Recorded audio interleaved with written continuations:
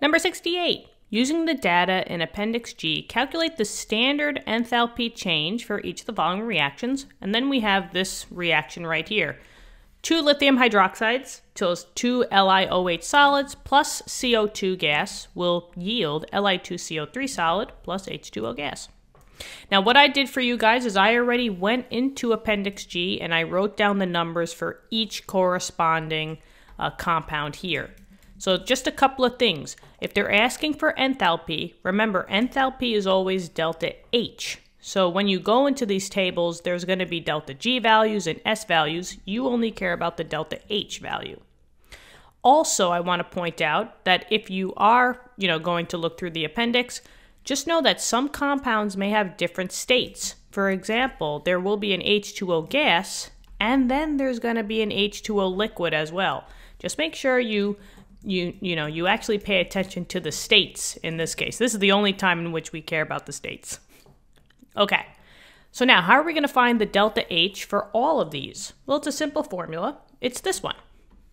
So the delta H of a reaction, RxN is just shortened for reaction, is the sum of the delta H products minus the sum of the delta H reactions. The sum, this little symbol here, just means you got to add up the products and the reactants.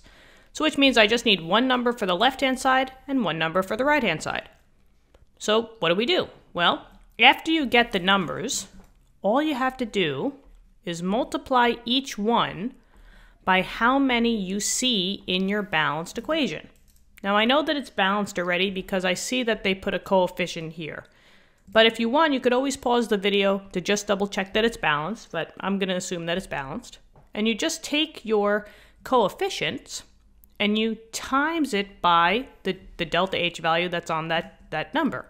So this would be times by 2. There's no number here, which means that it's a 1, so I'd multiply that by 1. Same thing goes for this one. There's a 1 here. And then the same thing for this one. It's a 1. Now, you literally will add the reactants together and you will add the products together. So I will add all the blues and I'll add all the reds.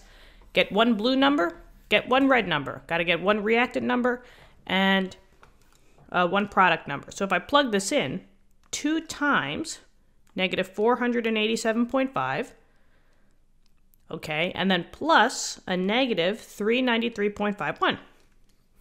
So my total for my reactant side is a negative 1,368.51. Let's do it for the product side now. So I get negative 1216.04 plus negative 241.82. So I get a total of a negative 1,457.86. Now, since I have one number for my reactant and one number for my product, I'm ready to plug into my formula. So the delta H for the whole reaction would be always products minus reactants.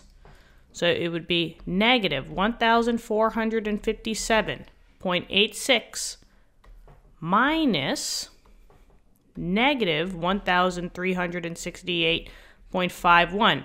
Remember, when you're minusing by a negative, it's keep, change.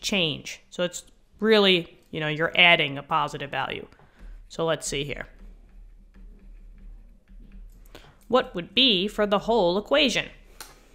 So this number plus 1368.51.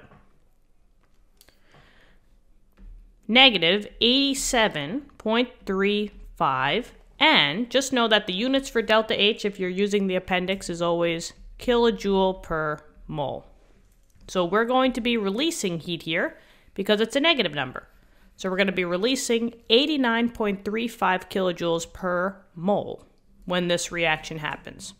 All right, that's it, guys. Hopefully this helped. Let me know in the comments. Thank you so much for viewing the video. And if you want to help us out, press the subscribe buttons and tell your friends. All right, tell your classmates. Maybe they would benefit from this channel as well. Thank you so much for that. And I hope you're all doing well. Have a great day. See you later. Bye-bye.